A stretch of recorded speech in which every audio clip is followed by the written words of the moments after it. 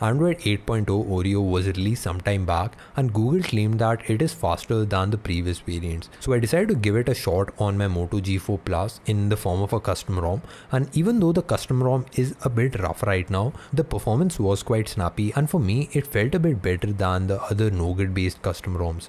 So I couldn't resist myself and I went for the speed test anyways. So we'll be comparing Oreo with Nougat through a speed test and we'll also see some benchmarks, and both of them are having the same custom ROM, that is Lineage Os. One is Lineage 14 and other one is Lineage 15. For the speed test I chose some apps that everybody uses in their day-to-day life and also some games to check out the loading times. So let's not waste any more time and get straight to the test.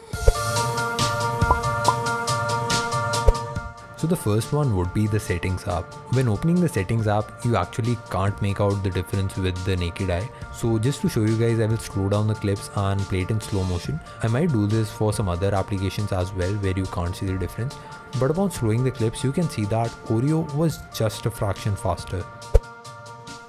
Next one is Play Store. You might feel that I've clicked on the applications at different times, but in the end I will tell you how I did this test and how it is very accurate. For the application itself, Play Store opened up way faster on Oreo. I had already started scrolling the app on the Oreo variant by the time the Nougat one opened up. I wanted to make sure that this test is as accurate as possible, and for that I cleared the recents panel before starting the test, and I also made sure that all the app versions are same. But when we opened up Chrome though, it seemed a fraction of a second faster on Nougat variant. You can see it in slow motion as well.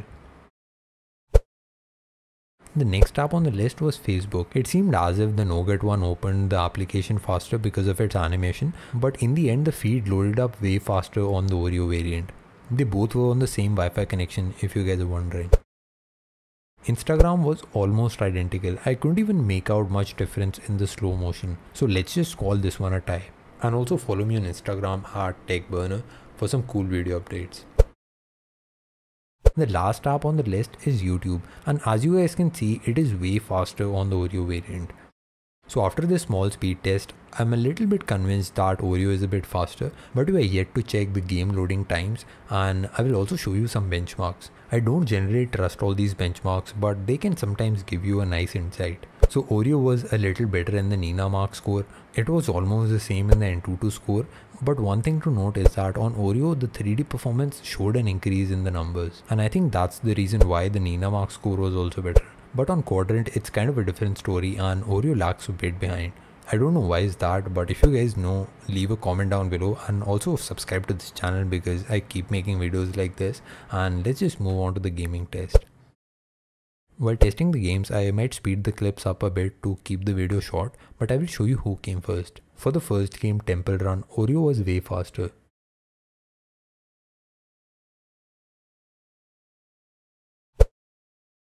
While opening up Subway Surfers as well, you won't need any kind of slow motion to make out that it opens up way faster on Oreo. The last game was Clash Royale and it was pretty much identical. Even in slow motion, I don't think you would be able to make out a difference. So now I can definitely say that even though the custom ROM that I'm running on Android Oreo is a bit rough right now and has some bugs, it still performs better than the Nougat variant. And we're comparing a very polished Lineage 14 ROM to a very new and rugged Lineage 15 ROM. So yes, the disadvantage is a bit for Oreo, but still it came out on top on almost all the applications. I decided to test them a bit more and I turned off animations on both of them just to make sure that the animations were not coming in the way of the test, and the results came out a bit different and I was actually a bit surprised with this.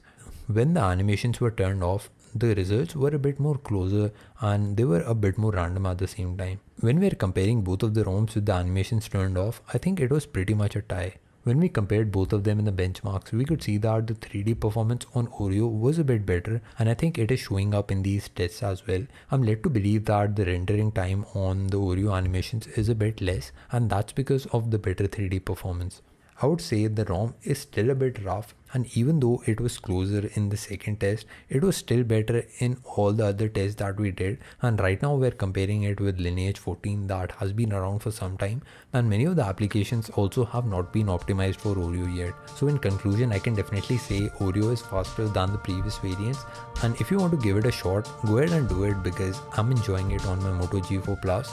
To do this test, I connected my mouse using an OTG cable to my mobile, and I installed the ROMs one by one on the same phone and synced the videos together using the mouse clicks.